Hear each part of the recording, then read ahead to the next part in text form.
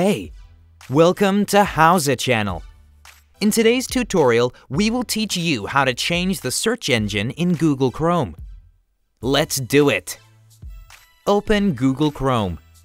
Click on three dots at the top right corner and choose Settings.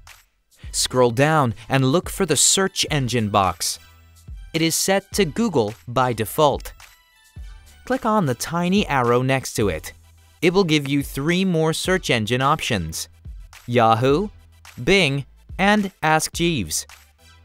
There is Manage Search Engines option. Click on it. Each engine has three dots. If you click on them, you will see three options: Make Default, Edit, and Remove from the list. We set Yahoo UK and Ireland as default search engine. You can open a new tab and try a search. It will use the search engine you set up. If you want to change it back again, go back to the search engine box. It is set to Yahoo UK and Ireland by default. Click on the tiny arrow next to it. Choose the one you prefer. We went for Google. You can open a new tab and try a search. It will use the search engine you set up.